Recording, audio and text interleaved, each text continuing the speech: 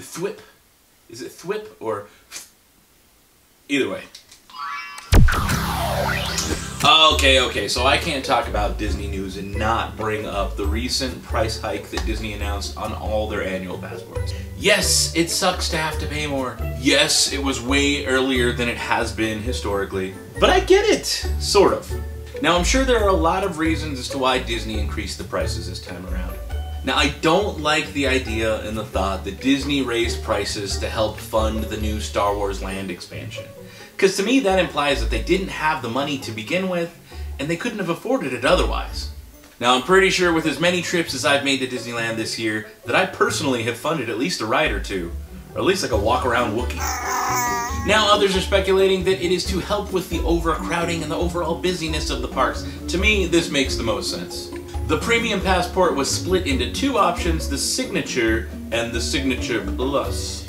Now, the Signature Passport, which is most similar to its former iteration, the Premium Passport, costs $70 more, but it takes out the two busiest weeks of the year during Christmas and New Year's. So that means you're blocked out during the busiest times. And now, while I am never comfortable paying more money for less, it does come with a new feature, and that is Photo Pass downloads, which some people might find is a value. This includes photos taken by photographers placed around the parks and on-ride photos. Maybe now we won't have to see a bunch of blurry cell phone snaps of people on Splash Mountain with numbers over their head.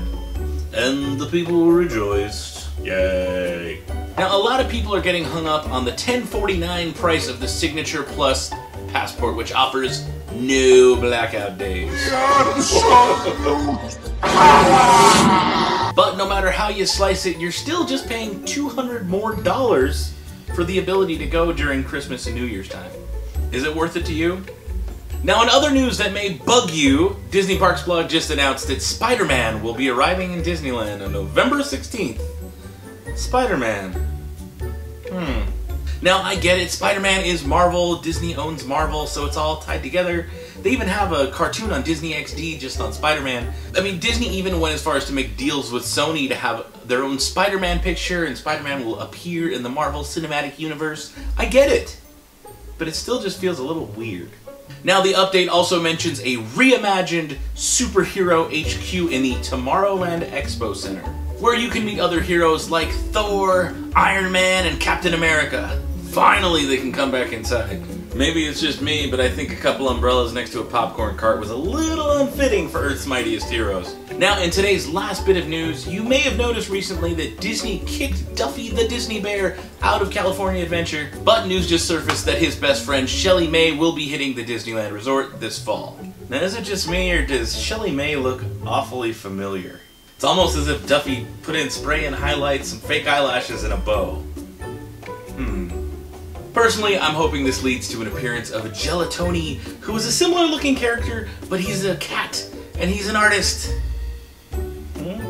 What would you paint with Gelatoni? Guys, that's it for now. Be sure to comment down below with all your thoughts. I like to know what you think. I like to talk to you guys, so leave it all down there. Be sure to hit that big thumbs up button if you like what you saw, and subscribe for more Disney news, Disney art, and maybe a couple laughs. I will see you real soon.